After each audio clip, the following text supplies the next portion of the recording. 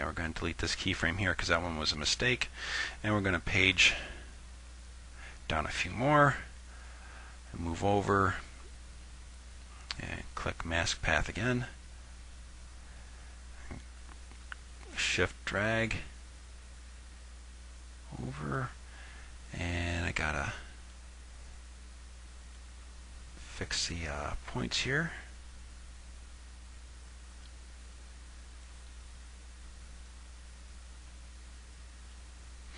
Okay, go a few more keyframes.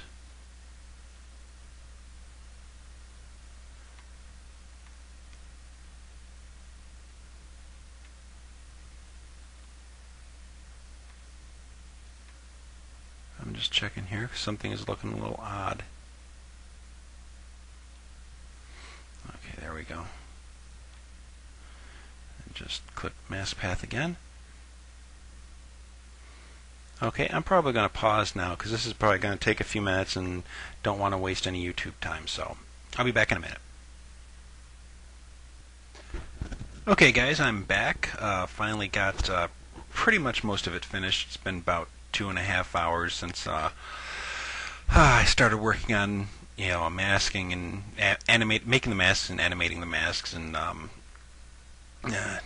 did I mention before it's time consuming and pain in the butt and really time consuming.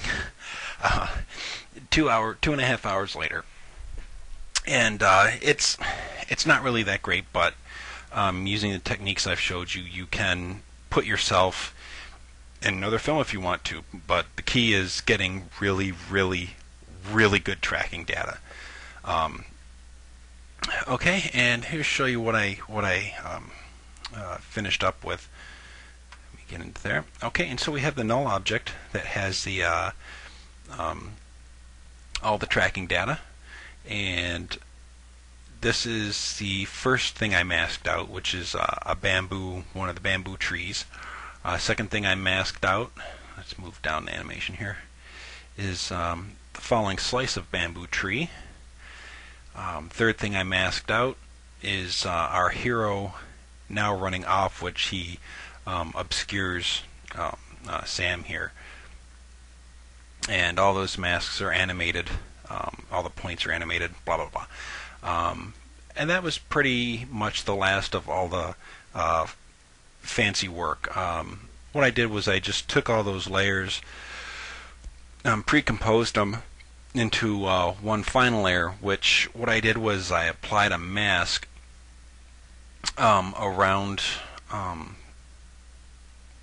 the final composition to clean up the letterbox, because on the one that with all the layers, you can see down here Sam's legs are down past the actual letterbox. So I used a mask to tighten it up a little bit so it looks nice and clean, and that's all I got.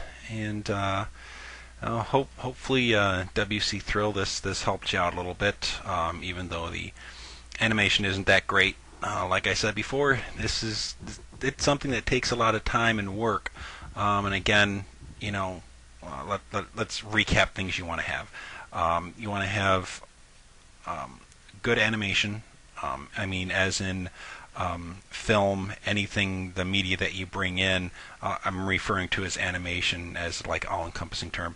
You want to have good animation, clean, as little noise as you possibly can, and try and keep the animation that you're using to be as steady as possible, even speed.